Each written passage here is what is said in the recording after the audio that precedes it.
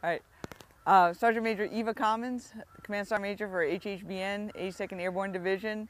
We're here for SwiftResponse, part of the DefenderEurope exercise here in Europe. We're currently in Romania right now. So we went through a series of training up events before coming here, rehearsals and exercises prior to coming here to set up the large-scale exercise. Then we all loaded an aircraft, flew over here, we dropped off some of our soldiers in Estonia. The rest of us flew here to Romania. Once we got on the ground, we started setting up our TOC here, our Tactical Command Center here in Romania, and we've been exercising our command systems and our communication nodes with our international partners here since we got here on day 2. Right, so anybody that was coming from the 82nd to participate in this exercise was going to be double vaccinated plus 14 days to ensure that we were being safe, 1, with each other, 2, with our international partners, and 3, just with the world, and not spreading COVID anywhere unnecessarily, doing everything that we can to keep it from spreading and keep ourselves safe.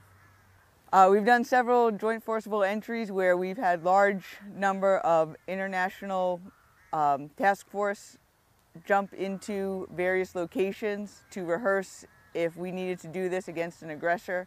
So we've had our 3rd Brigade combat team with several international partners jump in Estonia, and the other day we, with several of our international partners, jumped into a drop zone here in Romania. So it's very eye-opening. It's very interesting and useful to see how different organizations do things differently, and to compare the way we do things in the United States Army versus Romanian or Estonian or Italian military. So it's very nice to be able to compare and share ideas and share how to accomplish missions. And also it's great to be able to know that as we do these exercises, if we do need to do this in real life, we know we're fully capable of doing it because we've done it so many times over and over again during exercises. It'll be no different if we have to do it for real. So we take our NATO agreements very seriously, and we know that if we need help, our NATO partners will be there to help us, and if they need help, we're going to go and help our NATO partners.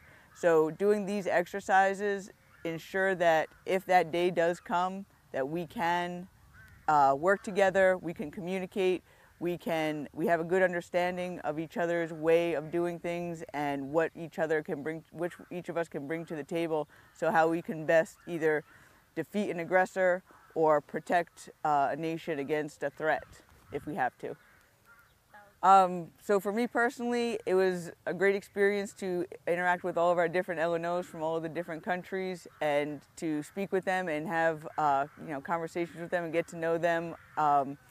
There's so many different cultures in the world, and being in the Army, getting to travel, you get to see it a little bit, but you really don't experience it until you sit down with other people and, like I said, share each other's experiences and talk. So I'm very glad to have gotten to do that a lot during this trip with the LNOs from several different nations here.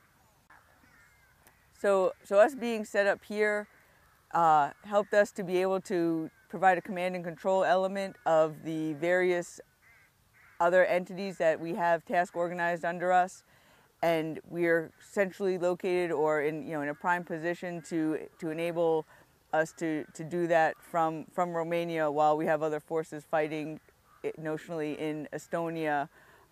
We could really do this in any location that is ideal for us to be able to set up our communications, but this location specifically for this exercise, we were jumping, our ACP was going to jump into Romania, into Bobac drop zone, so we set up our hard site building here at MK Air Base.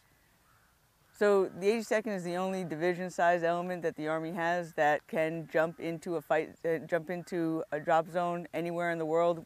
We can be wheels up from Fort Bragg in 18 hours with a package ready to go to land somewhere and engage whoever we need to. So 82nd does a SwiftResponse exercise every year to continue to refine that capability. If we're jumping in somewhere overseas, we're most likely going to have our international partners with us. We had 5 different countries dropping out of airplanes yesterday on one drop zone. So again, just doing this keeps us ready for if we need to do it for real. Helps us to hone our skills of, jumping and leading an organization in combat if necessary. And like I said, it just helps always to refine and enhance our international relations with our NATO partners.